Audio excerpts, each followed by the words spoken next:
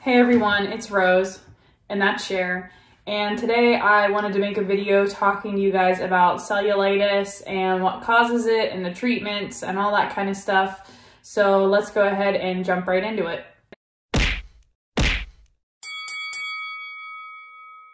Alright, so again, like I've said in the other videos I've done talking about medical stuff, I'm not a doctor. I'm a physical therapist. I have a doctorate in physical therapy, but not a doctor. Not trying to diagnose anybody with anything, not trying to do anything like that. I'm solely talking about cellulitis in the sense of what I was able to research and my experience working with patients who have had cellulitis before. I've talked about it in other videos. When I had my first physical therapist job, I worked in a hospital and I actually did wound care. The physical therapists were the ones that did the wound care. So I do have some experience with wound care too, which is kind of involved in cellulitis. But anyway, let's get into it. What is cellulitis? Cellulitis is a potentially serious bacterial skin infection. The affected skin appears swollen, red, and is typically painful and warm to the touch. So it's just an infection where bacteria gets into the skin and it causes irritation in the skin, like redness and swelling. Any kind of inflammation in the body, a lot of times if you touch that area, it's warm to the touch. Like if people have gout or like an injury to like their knee or their ankle, if you touch that area, a lot of times it's warm just from the inflammation process. Cellulitis usually affects the skin of the lower legs, but can happen on the face, arms, and other areas. When I've worked with patients who have had cellulitis, I've seen it on people's faces, I've seen it on their arms, but a majority of the time that I've worked with people, it has been on their legs.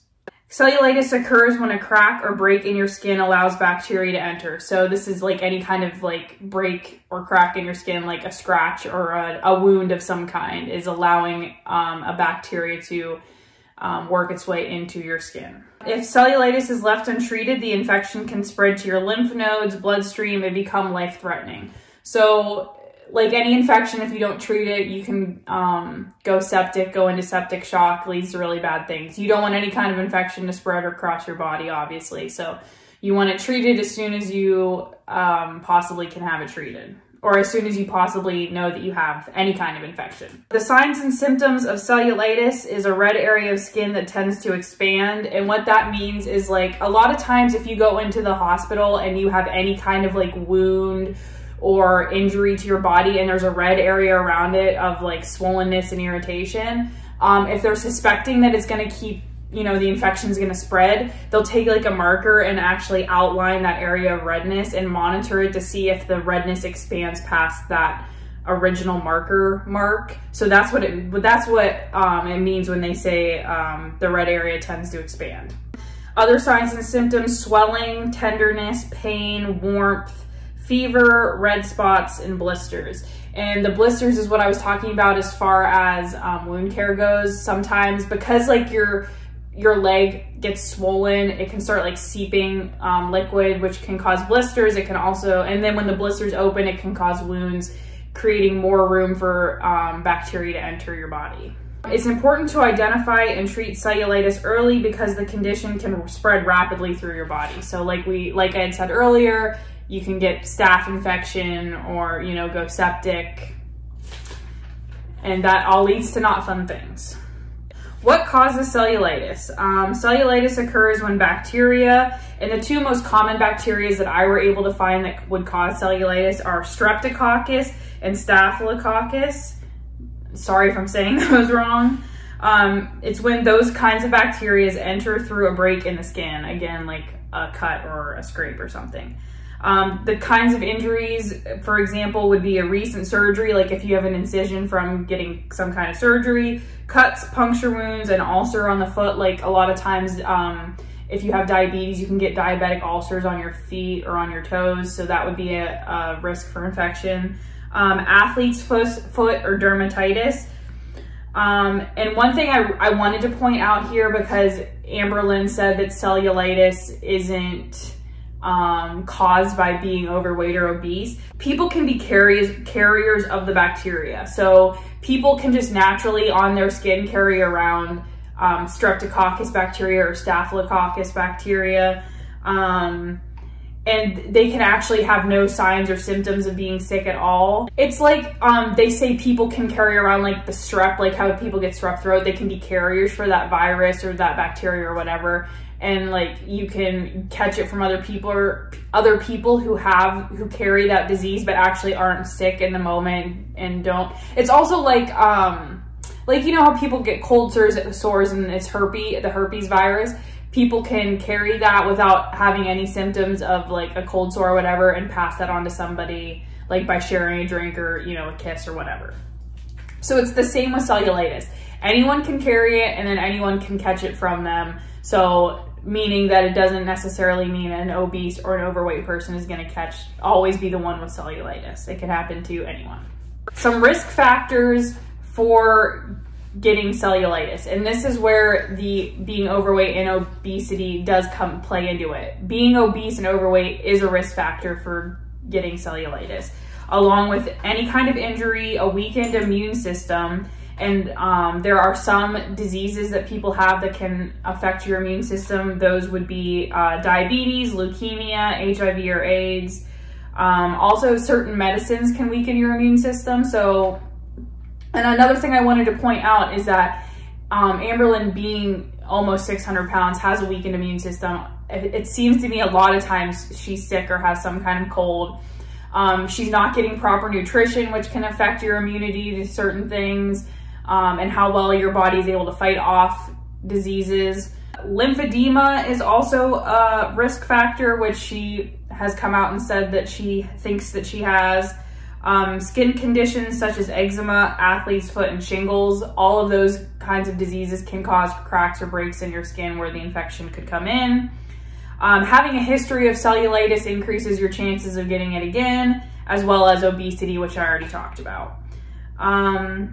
Recurrent episodes of cellulitis may damage the lymphatic system and cause lymphedema. So lymphedema is a risk factor for getting cellulitis, and cellulitis is also can also lead to getting lymphedema. Which I didn't know and I didn't find in my research in my lymphedema video. So there you go. A doctor will likely be able to diagnose cellulitis by looking at your skin, but may suggest blood tests or other tests to rule out other conditions. So yeah, a lot of times just looking at your leg or wherever it is that you believe you might have cellulitis, a doctor is going to be able to tell you yes or no just looking on it. You don't have to go through any special testing. Cellulitis is usually treated with oral antibiotics. Unless it's really bad and you require hospitalization, like if you don't catch it in time and it spreads throughout your body, that's when you may end up needing IV antibiotics or something a little bit stronger. Like how Amberlynn has mentioned that in high school she ended up being hospitalized. My guess is it just didn't get caught in time and it spread, and the oral antibiotics weren't effective enough. One more thing I wanted to talk about in this video, and I can do another video on it a little bit more in depth if that's something people would be interested in. There's been question of how common bladder infections are in comparison to UTIs.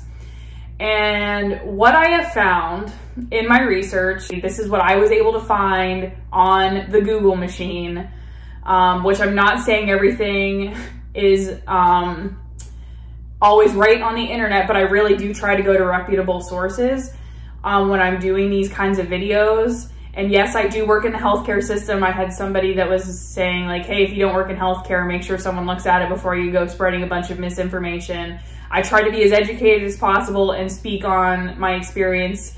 So this is where this is coming from as far as the UTI thing is concerned, as well as everything else. A UTI can refer to any infection in your urinary tract. That would include your ureter, your urethra, your bladder, and your kidneys. So what I found is that a bladder infection is a type of UTI. So a UTI would refer to an infection in any part of that, ureter, urethra, bladder, kidney. But a bladder is a more specific type. A bladder infection is a more specific type of a UTI. And the most common UTI is a bladder infection, is what I was able to find in my research. A bladder infection, a UTI, it becomes more serious when it spreads and it spreads into your kidneys. Again, a UTI normally is treated with oral antibiotics unless it becomes too bad, and then it's treated with IV antibiotics. In my research and in working with people that have had UTIs, a lot of older people get UTIs. The most common way to get a UTI, or the most that I've seen, is just poor hygiene in the area, allowing bacteria to enter your urethra. Which is why women get them more commonly than men, because theirs is like right in the area where if you wipe the wrong way, you can get bacteria. E. coli is the bacteria that most of the time causes a UTI, and that can just sit on your skin, it's in your rectum, you know, etc. So that's how it would get into your urethra.